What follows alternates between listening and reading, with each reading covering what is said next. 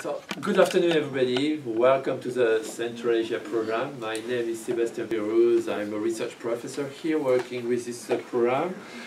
Well, today I'm extremely happy to welcome two first wonderful economists and world specialists of Central Asia, especially on Kazakhstan.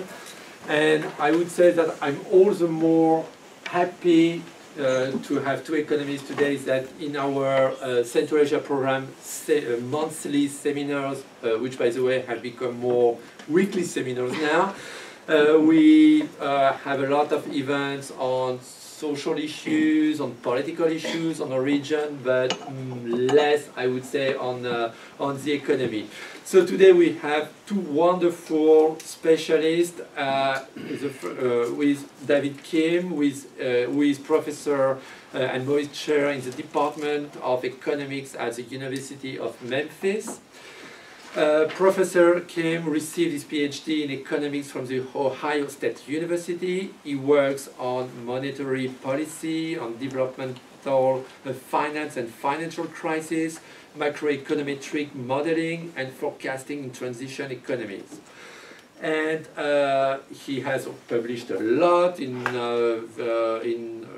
many journals, in the Review of Development Economics, in International Review of Economics and Finance, in the Review of International Economics, and among others. And here is one of his articles that you can find online, I guess, and you can have a copy for those who are interested, and I guess all of you will be very interested in reading that.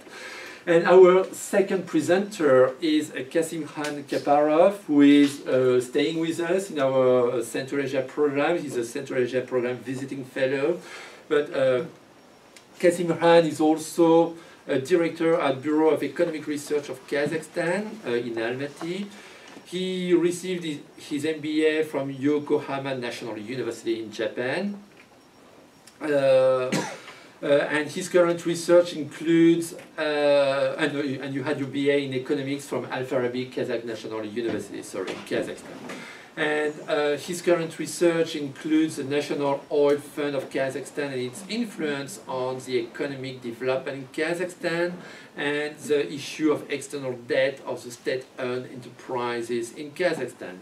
So today, Professor Kemme and Kassymkhan will present on the evolution of the National Oil Fund of Kazakhstan, Inception, Utilization, and Expectation. So the floor is yours. And after the presentation, of course, we will have a discussion. Thank you, and welcome to the Central Asia program. Thank you for being here today. Well, thank you. It's my pleasure. I really appreciate the invitation and the opportunity to talk today. What I'm going to do, the way we've divided up the tasks in terms of the presentation, I'm going to start, and by the way, I brought about 20 copies of the summary of this paper, which are here if anyone wants to take a copy with you. So I'm going to start by talking about sovereign wealth funds in general, and then try to look at the funds of Kazakhstan. I mean, there's an S there, the funds. And then Kassym is going to talk very specifically about the oil fund. We have some information prepared about Samruk Kazyna, which is yet a different fund, but we won't get to it today, I'm sure. And then I'm going to offer some summary and conclusions. First, I have to acknowledge that this paper and the work that I'm presenting is the result of a Title VIII State Department grant from a few years ago, which I deeply appreciate. The paper itself is still online, and the DOI is also on this paper I handed out. And Kassym, of course, is here with a lot of research support from the Soros Kazakhstan Fund and this institute is a gracious host. So what we're going to do is talk about sovereign wealth funds and an overview of what they are, what the issues are with sovereign wealth funds, not just in Kazakhstan, but in general. And the issues are wide-ranging. both in terms of the host country itself, issues within Kazakhstan about what the sovereign wealth funds are doing, but also the recipient countries where they invest money and what they do with the money, since most of the money is invested abroad. And the whole intent is to prevent the oil revenues from hitting the local economy in sort of an unpredictable fashion. So to do that, they collect the revenues and send it right back abroad to elsewhere. And we'll define them, and there are many different definitions, but basically are pools of assets that are owned and managed directly or indirectly by governments to achieve national objectives, whatever those objectives might be, and they vary. We'll talk about those in a minute. The funding comes either from foreign exchange reserves that are collected at the National Bank due to normal trade activities, royalties on the sale of natural resources, which tends to be the biggest source of funds for most of the sovereign wealth funds, or sometimes general tax revenues. This second one repeats it, that in a more formal way, and this IWG was the International Working Group on Sovereign Wealth Funds, and that's been formalized now. We'll talk about that. That's the IWG of the IMF. And basically they have multiple purposes. They can be used for macroeconomic stabilization.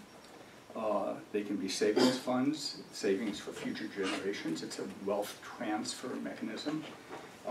Reserve investment corporations, development funds, and pension reserve funds. In the case of Kazakhstan, I'll use this. We'll talk, and Kassymkhan will talk more about specific ones. In every country, it's completely different, so there isn't a good single model, but you'll see elements of all of these types of funds that are mentioned here in each country. And where they are located institutionally varies, but what makes Kazakhstan so complicated, and I became interested in this when I was working on a project with the National Bank of Kazakhstan on monetary policy, simply because we could not figure out what was going on in the balance sheet of the National Bank and how monetary policy was affecting the economy. So this is kind of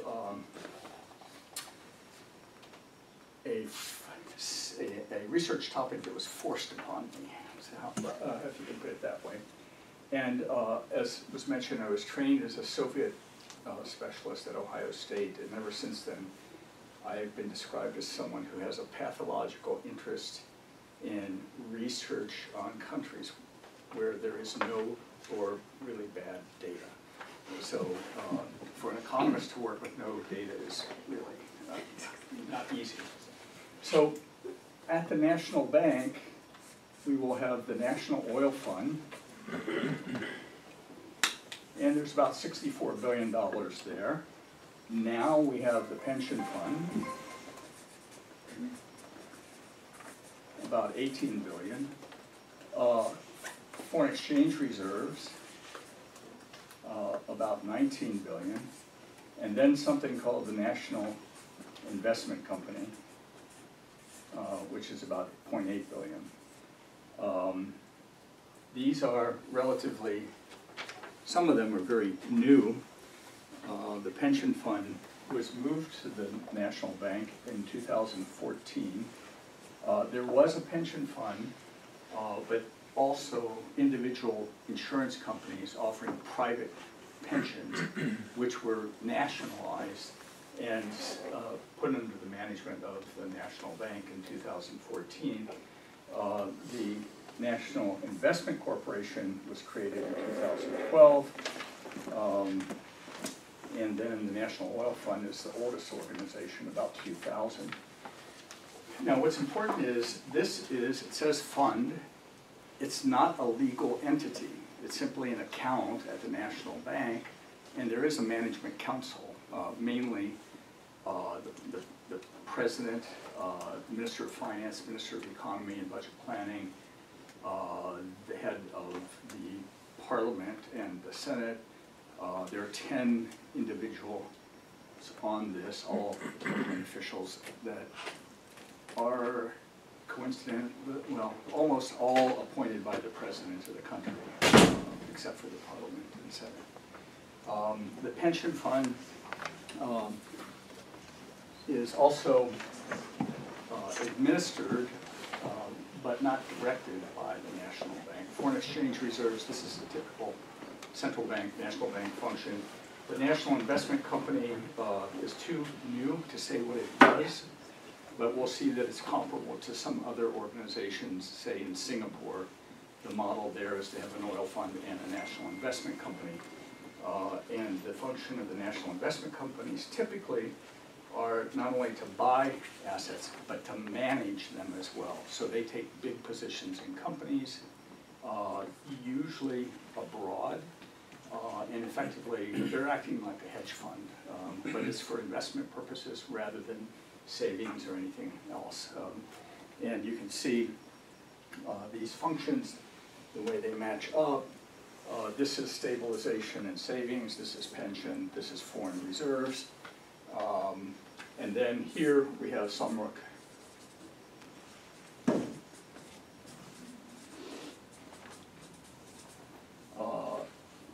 Kazyna, which is a joint stock company, legal entity with a single shareholder, the Ministry of Finance.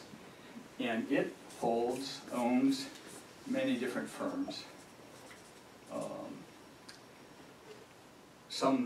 And it's a very significant amount of the economy, so that it's still nationally owned. And what the big issue is, what's going on here in the middle, because the National Oil Fund and the National Bank has normal, regular monetary policy functions, you know, modifying the money supply, controlling interest rates, and so forth. And the linkages are through the capital markets, the financial markets, which are very weakly developed. And you have these occasional flows that are from these funds to the real sector of the economy, individual companies held by SK or SK itself for various purposes. And this is a problem. And I'll talk about problems in general. But in this scheme, we'll see all of the issues that I'll point out for sovereign wealth funds in general are appearing in Kazakhstan as a matter of ordinary business, matter of course. Okay, so this is simply to provide some perspective on the size and scope of sovereign wealth funds in general. The total assets are estimated at $3.5 trillion. That is at best a modest or a good guess, because a lot of the data is estimated. Many do not report anything, and those that do, the reporting methods are not especially good.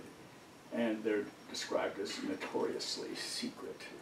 Not all of them, and I'll show you some examples, but the Sovereign Wealth Fund Institute in Switzerland, I think, which is also could be described as notoriously secret, but not notoriously, but not very,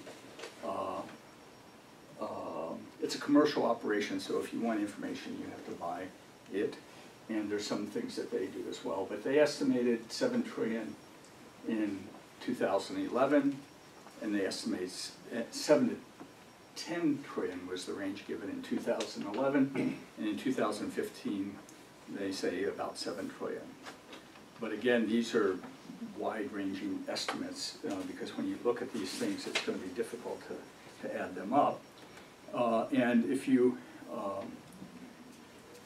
get these rough estimates in assets and try to get an idea of their size, and the next slide will show you how big they are relative to capital markets in the world.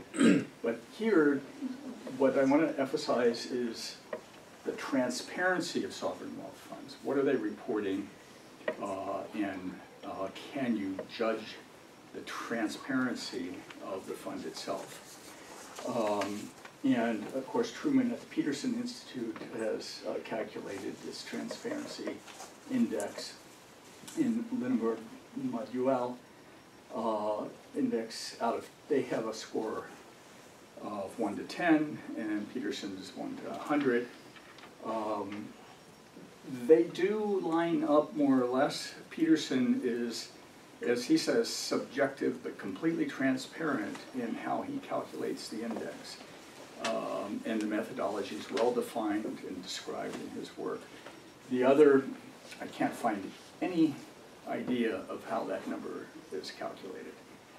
But, and so I don't, I would take Truman's scores as a pretty good indicator. And I've used the same methodology. So they're looking at the transparency of the sovereign wealth fund, in this case the national fund. I did the same thing for companies in Samruk Kazyna as they compare for privatization. So if you look at the size of sovereign wealth funds relative to stock markets, or relative to the bond market of individual countries, and I've done this for both, you can see that they're not big enough, not likely to be big enough to affect a capital market in a developed economy. But certainly, for smaller capital markets, if they wanted to, they could probably do something unpleasant. And there's always rumors in these countries that somebody's intervening in the stock market and so forth. So for any one sovereign wealth fund, it would be difficult. But if for some reason they acted in concert, for some reason, they could maybe affect a market or affect the market sentiment. And when the price of oil fell, for some reason, beyond normal economic linkages between the price of oil companies and their share of the stock market went way down as a result, and it was clear that the oil producers were liquidating assets for financing their fiscal budgets. And that received a little bit of press attention, but it's really impossible to quantify. So now that the price of oil has stabilized, for some reason the stock market has as well. And the paper has more detail on this. So the issue really, from my perspective, initially was, does this matter? Should we be concerned at all about sovereign wealth funds and the impact on the global economy? And if you look at the literature, people in law and political economy tend to say or emphasize the negative aspects of sovereign wealth funds, the potential for market disruption, anti-competitive behavior, exploiting target companies' technology, pursuit of sovereign interests over business interests, and so forth. In the finance literature, there's generally no criticisms at all, but it's argued that they're generally stable, passive, beneficial long-term investors, which add liquidity to the market, reduce volatility, and so forth. In the economics literature, there's very little interest, unless you're a specialist really focusing on this. And if you're into political economic philosophy or ideology, should these things even exist, is the question at play. If we're in a free market economy, who owns the resources, who do they belong to, and who are the owners and have the claim on the income that they produce? On one extreme, you can say God gave the earth to all in common, so everybody should get a share. At least in Alaska, they say that, this is my oil. On the other hand, you can say that the state, the government, should control the assets on behalf of the citizens in that country. But the bottom line test is, are they effective in meeting the goals set out? Okay. So for the host country, the host country concerns, that is Kazakhstan's concerns of what the Sovereign Wealth Fund is doing, and the citizens should be aware of, is that because they have this huge financial backstop, which can be used for economic stabilization, it can also be used to bail out failing banks that should be allowed to fail.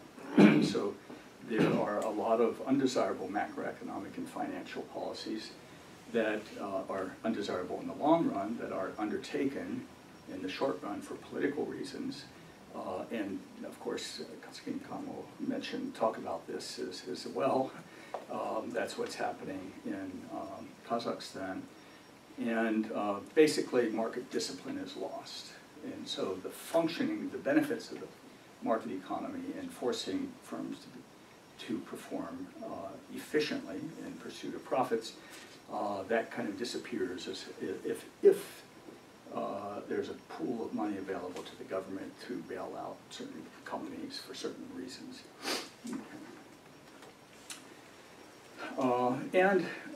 This, I don't know if this is true in Kazakhstan, but certainly in some of the Gulf coasts,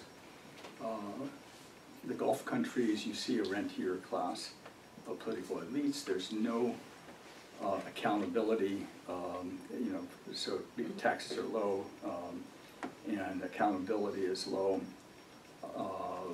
If you happen to be from the royal family, that's perfectly fine. If you're not, then it could be different. The other thing is how the resources are used, because it would be great if all of the investments were in highly desirable, productive, long-term beneficial assets, but they could finance the Asian development games or other pet projects of politicians that are nice, but those are consumption goods rather than investment goods. The biggest problem is the lack of clarity, organizational structure, governance of the fund itself, and so forth. And that leads to mistakes because there isn't a lot of, so the fiduciary responsibility of the managers of the fund is not evaluated or enforced, and no one is held accountable. So this is just an aside on what Truman and these other guys did in calculating transparency, and that's a major criteria that we want to look at when we look at sovereign wealth funds. And I showed you those numbers. So the response is, for almost a decade, the IMF ran a working group on sovereign wealth funds because there were concerns on both sides of the table, the OECD especially in terms of how outside investments were allocated within the OECD and different regulations country by country, and on the other side looking at the fiduciary responsibilities of the management for the long-term benefit. So that working group was formalized, the International Forum of Sovereign Wealth Funds, and the Santiago principles were laid out. They're in the paper and you can find them online, but it's general, the emphasis on accountability, transparency, and so forth. And these principles address almost every issue that we can possibly raise, except they're voluntary. And even the best managed funds don't comply with all of them, maybe with the exception of Norway, which, when you look at those transparency scores, was right at the top. That's the poster child of the best sovereign wealth fund in the world. And Kazakhstan just became a member. it might be described as an observer because it certainly doesn't comply with these principles. Okay, so now the funds in Kazakhstan, I put them here, and they're all over in terms of institutional organization, legal entity versus a bank account at the national bank. They're all over the chart. The National Fund for the Future of Kazakhstan, the National Oil Fund, as I mentioned, is simply an account in the national bank with a whole lot of money in it. And the Management Council are all high-level government officials, and they direct or they set on an annual basis the investment policy for the fund and lay out what the portfolio should look like. And then any expenditures from the fund have to be approved.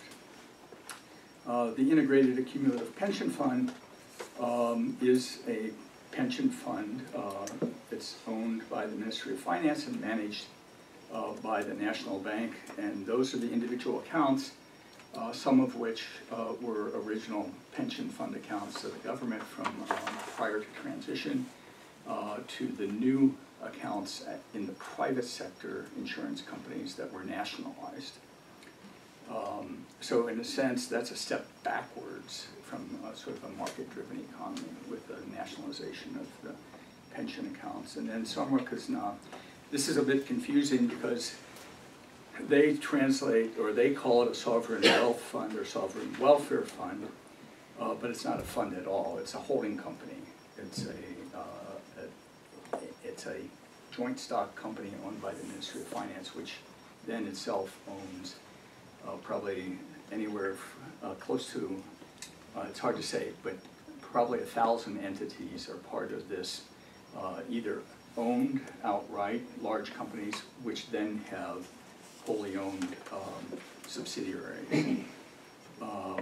And that's where all of the action is. So it's this part, which is kind of the most exciting thing in Kazakhstan now, because these companies, some of which have been partially privatized, some of which are on the list for privatization in the People's IPO.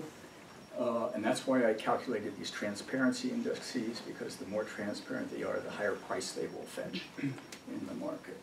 So this is the really exciting part, but where does the money come from? Well, it's probably coming from over here. In fact, a lot of it's coming from over here, and Kassymkhan will probably talk a little bit about that.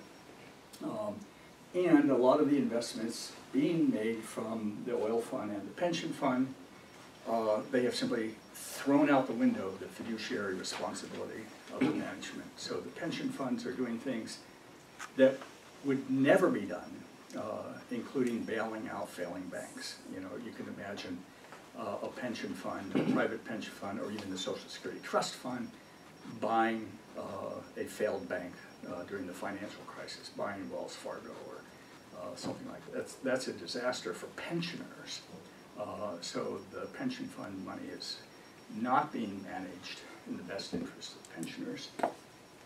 In that instance, the other issue is the pension fund has problems obtaining reasonably good, sound securities to invest in to begin with, but that's a different issue.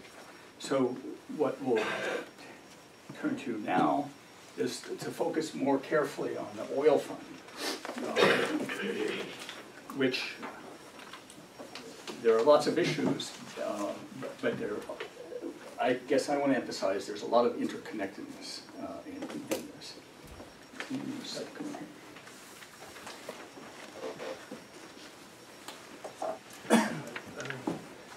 Thank you, Professor Kemme, for such detailed and comprehensive background for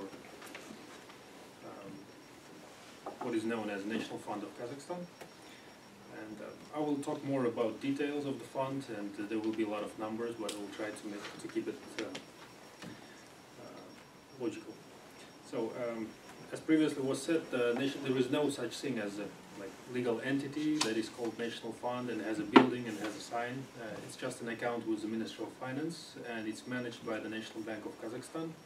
Mostly it's managed by its treasury department, which outsources its management to external asset managers, such big names as BlackRock or JP Morgan or the big guys.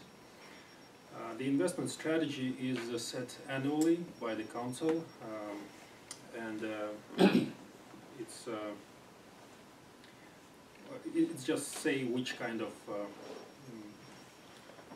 rate of return would be advisable for the fund, and currently it's more in the conservative mode because the fund was created more of like future generations fund, more of a savings function.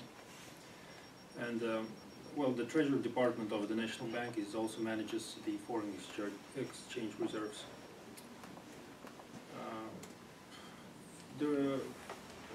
First of all, the fund was created back in 2011.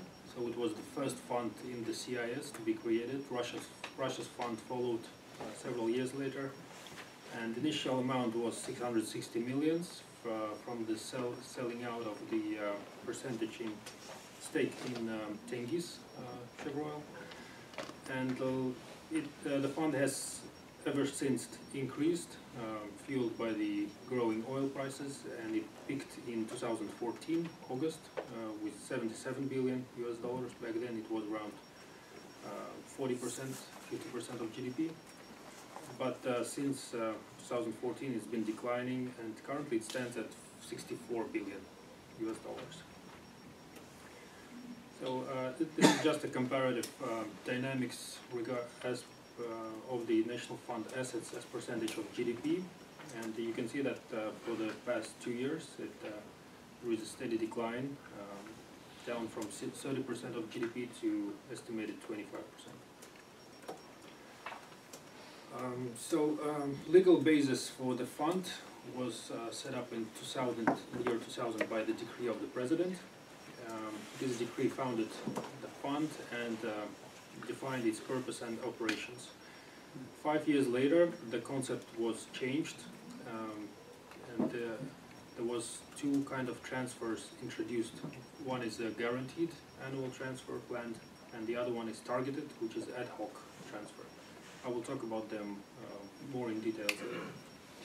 And at that time, guaranteed or planned transfer amount was limited to 1/3 of the national fund in a given year.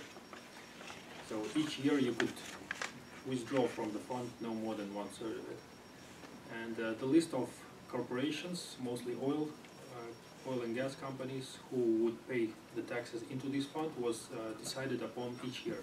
So the government had to sit down each year and define which companies would pay taxes into the state budget and which companies revenues would go into the national oil fund. So during this time it was a clear conflict of interest because government wanted more funding into its own budget rather than national fund. That led to the new decree right aftermath of the financial crisis in 2010, and it's called the new concept. It defined that there is two functions. First is a savings function. Its goal is to have at least 30% of GDP stocked in the national fund. And the other one is stabilization function, which is support that national fund provides into the state budget. So one of the new schemes that was introduced here is the guaranteed or planned transfer was fixed as an amount ranging from 6.8% to 9.2%, 6.8 billion US dollars to somewhat above 9 billion US dollars. And it was made to set an expectation for the government that they cannot borrow more than that annually. Also, the scheme was changed in regards of how the fund is regarding the sources for the fund, and there was no list of companies now. All the revenues that comes from the oil, so-called windfall profits, they all go directly into national fund. And then from the national fund you receive annual transfer of maximum of 9 billion US dollars. And there is ad hoc transfers that are defined each time when such need arises. but in 2014, when there was a pre-crisis symptoms in the economy, government has changed some of these new concepts, and it lifted the restriction for investing in shares of local companies, which is can be seen as indirect subsidies for not very efficient local companies. So this shows you the example how government could actually go. It's a way around the restrictions that are currently set in the legislation. And another one was that the Commission for monitoring the expenses of the National Fund was established, but as you can see, out of 16 members of this commission, only 4 were elected officials, members of parliament. 2 of them were from the Senate, which is not elected but appointed, and 2 of them were from the lower chamber, which is selected. So the rest was mostly government officials, and the head of the commission is a National Bank governor who is responsible for managing the National Fund. Sources of funds, as currently, it could be direct budget transfers. This is not the case anymore since the establishment of the fund. Next is all the direct taxes coming from extractive industries, corporate income tax, excess, bonuses, royalties, PSA, oil and gas rent tax. Also other oil sector receipts, it's like fees or fines for oil and gas, ecological fines. Revenues from privatization and sales of land. Still it's a small fraction, but now privatization is supposed to be a big income for the fund. And last but not the least, investment income for the assets that already invested. So this is the dynamics for the sources of the fund, and you can see that mostly it's direct taxes. It's in blue, and direct taxes have been decreasing for the last 2 years. So in 2014 it was almost 20 billion US dollars, but last year it was only 5 billion US dollars. So you could see that the decline in oil prices has its direct impact into the national fund's income. As per my model that I calculated the dependency of the national oil fund's revenue to oil prices, the cutoff price for the oil is 30 US dollars per barrel for Brent. Everything that when the price goes below 30 dollars, then the national oil fund doesn't see any revenue at all. So last year we can see that the revenue was just 5 billion US dollars. It means that the average oil price was just a little bit above this cutoff point of 30 US dollars. And on the other hand, we see that for the last 2 years there is a high investment income. It's very hard to define why, because in 2014 the estimated rate of return was 14% for the fund. It's comparable with the rate of return for the Norwegian pension fund in 2013. So that could be justifiable. But in 2015 we see the rate of return of 25%, and well, it's sorry. Yeah. What is the source of the data? It's Ministry of Finance official website. Yeah. As previously was said, there is a lack of transparency with the fund, so we don't see its investment portfolio, and we cannot say which class of investment or which type of investment brought this kind of investment income. Yeah, back to that. Quick question, do the standards which are used in computing those figures, are they maintained from year to year? Because if they are, and they use the same standard in 2016 that they used in 2015, and things go down, it may shrink excessively too.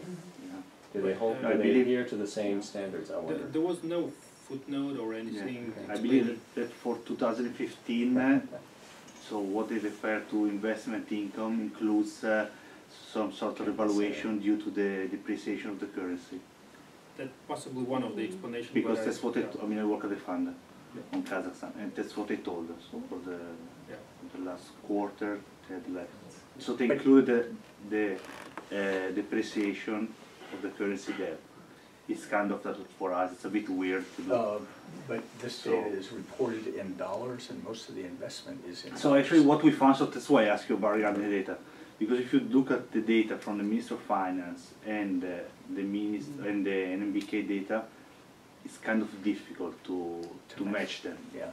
And that's what I'm struggling with. So actually I'm working on the dynamics of the NFRK and the impact of the economy as well. So I'm having some kind of issues in explaining some movements. Let's put it. Also that's why I was kind of surprised when you mentioned a couple of slides before the decree 794 that basically was lifted because actually. We can come back to that. Yeah, I mean, you know, we'll have a Q discussion Okay, after yeah. that. Yeah. Probably on some of your questions I will have Yeah. answers later in the presentation. So out of these direct taxes, the structure is as following. So mostly it's a mineral resource extraction tax and the corporate income tax that provides most of the input. And as you see, last year it was shrinking in all types of taxes. So as for the uses of funds for the national fund, there is three channels from which the money can be funneled from the fund. First is the guaranteed transfers.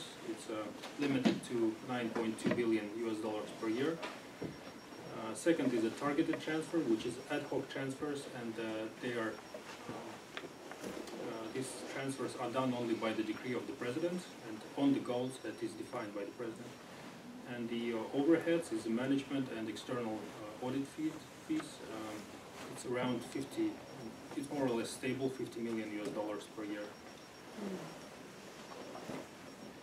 So uses of funds, the dynamics is following. Guaranteed transfers, mostly stable. Targeted transfers, which is ad hoc transfers, occurred 2 times in 2008 and 2009. It was to overcome the financial crisis. And last 2 years, 14 and 15.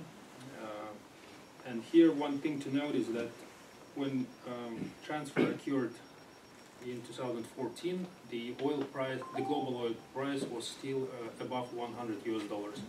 So it was not caused by the drop in the oil price, but mostly with the structural problems within the economy. As for portfolio structure, this is the data from 2011. This is the most recent that we could obtain. As per this data, 80% of the portfolio is allocated into government bonds, and 20% is in equities. So it's pretty conservative portfolio.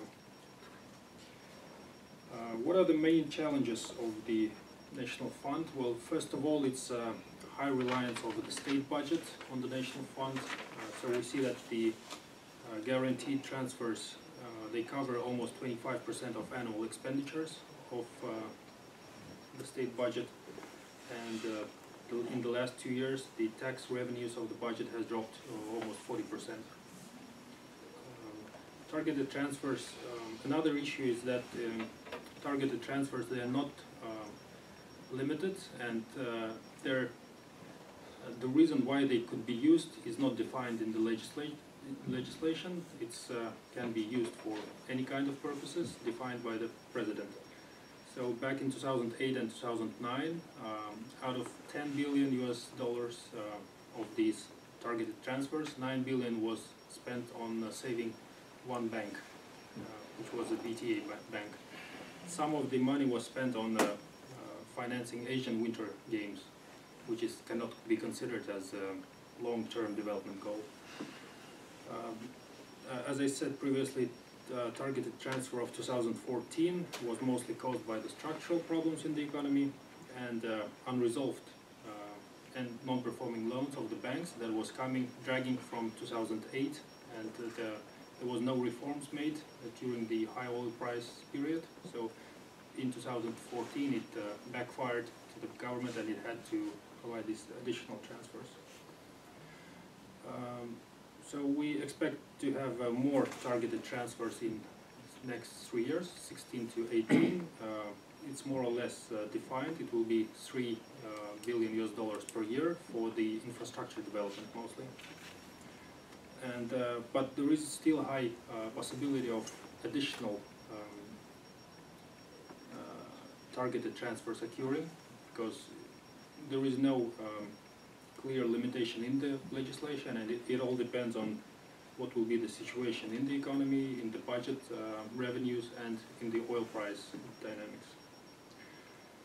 So especially we see that the government has borrowed extensively for the last 2 years, because tax revenues has dropped, and government's debt actually increased twice in the last 2 years, which is pretty alarming. Talking more about the lack of transparency, so decisions on the targeted transfers, which was 10 billion 5 years ago, and now 5 billion, combined is 15 billion US dollars. They are made without any public discussion, without no parliament hearing, so it's totally non-transparent. Moreover, the lack of predictability of such transfers, it causes economic agents to wonder which kind of events could cause or trigger these kind of transfers. So there is no clear rule. Another one is lack of accountability, because public reporting on performance of national fund is not disclosed, it's not detailed, and you cannot see the portfolio structure. Even comparing with the sovereign fund, oil fund of the Azerbaijan, which provides much more details on what kind of assets and types of investments they invest into. And another one is sustainability. Well, the issue with that is that there is no law on the oil fund, and the whole operation of the oil fund is regulated by the decrees of president. So it was first of all created by the decree, and then all the rules were changed by the decrees. This leads to the institutional fragility, uncertain management practices, and there is no clear entity that can be held responsible for the performance of the national fund or for its success or failure. So some of the recommendations how to overcome these challenges include, first of all, it's Santiago principles that are globally recognized international best practices, and Kazakhstan should adhere to that. First of all, we need to adopt a separate law on the national oil fund, to put it under the supervision of parliament, to put it within the legal landscape. Then make explicit a priori reasons why you can withdraw targeted transfers, for which causes, for if the oil price goes lower than this level, or if there is a natural disaster occurring, or if there is some military action going on, or some threat to national security.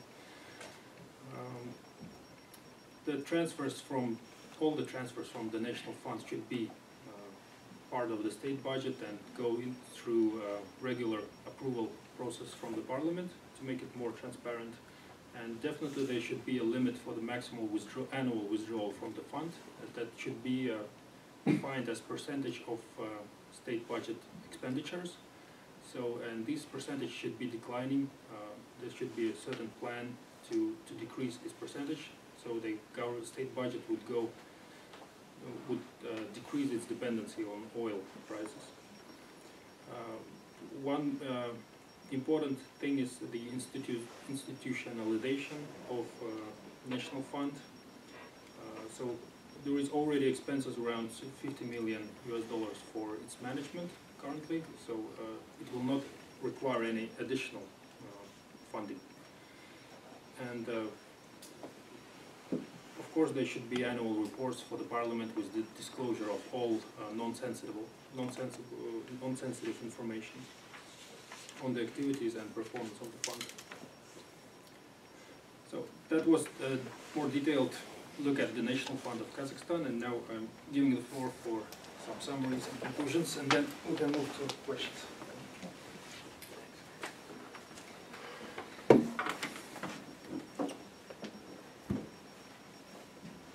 Okay, some of this we have already mentioned, and so I can go through it pretty quickly.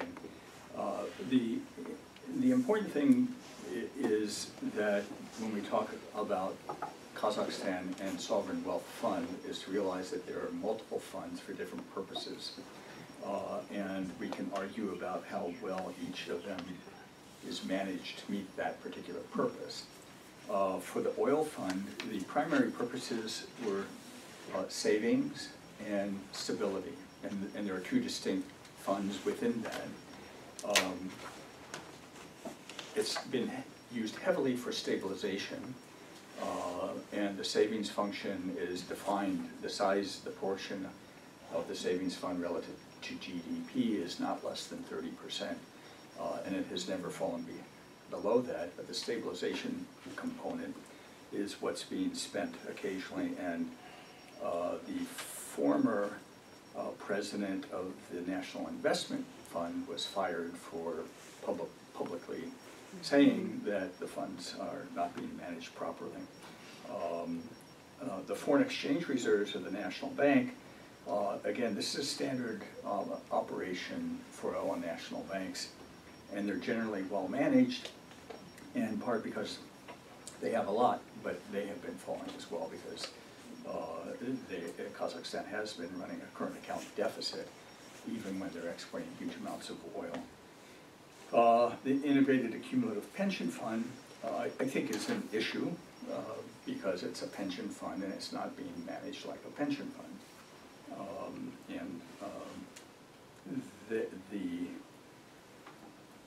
And it's very controversial at the National Bank. The former head of the National Bank, Marchenko, was very much opposed to the nationalization and very much opposed to bringing it into the National Bank. And then he was asked to resign very quickly, and things progressed. Kalmbetov came in, but I don't think, to be honest, they really have a good idea about what fiduciary responsibility means, both for the oil fund and the pension fund, because of the investments they are making. The National Fund, for example, when Kassymkhan was mentioning the transfers, there were two types. One was a direct capital grant. They just gave the money to SK. Others were purchase of bonds, and the bonds were at below market rates and very negative real rates. And the pension fund, and that was from the National Fund to bail out Kazagh and SK during the financial crisis. The most recent bailout of the banks was also the purchase of bonds at negative real rates from the pension fund. And that's more or less totally irresponsible because pensioners, individuals do retire, and what's there is an open question. Maybe they're counting on $100 oil again. When you look at the effectiveness of the National Fund and of SK, there are a lot of good things. Like it is useful for macro stabilization, but the real issue is that it allows the government or particular ministries and the managers at SK to avoid really difficult decisions. The banks that are failing, so this is since 2008, is when they became insolvent, and it's been 8 years, and some of them have been resolved, others not. And at some point you just have to say goodbye to those banks. Shareholders lose, depositors are insured, people are unhappy. But of course people are unhappy now, but they'll be even unhappier when they retire and they have nothing in the pension fund. The targeted transfers are sometimes highly desirable, sometimes not. The targeted transfers in this case from the oil fund to bail out from the pension fund to bail out the banks, that's highly undesirable. It's not coming from the oil fund though. So the pension fund and the oil fund are two distinct things, and both can be mismanaged. And I have to say, you know, based on my experience, it really depends on the people that are responsible in management.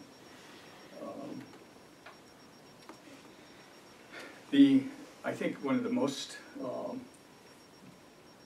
important things is they actually are paying attention to the Santiago principles, and they're a member of the International Forum, which signals that at least they know what they should be doing or where they should be going. And it may be difficult to get there, but at least I think there's a sense of awareness of the issues. And it takes time. You know, people have to be trained and learn their responsibilities in these new organizations. So I think, you know, there's a lot of unanswered questions. There's a half a dozen PhD dissertations here for sure. And it can go in all kinds of directions. And you know, when I talk to people there, they often refer to the shareholder. So the Ministry of Finance may be thought of as the shareholder, but they are referring to someone else as the shareholder.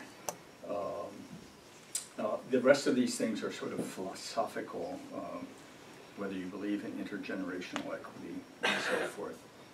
One solution is to give everybody, like in Alaska, you know, an end-of-year bonus from their tax office, and individuals can decide what to do with that money. They can save it or they can spend it.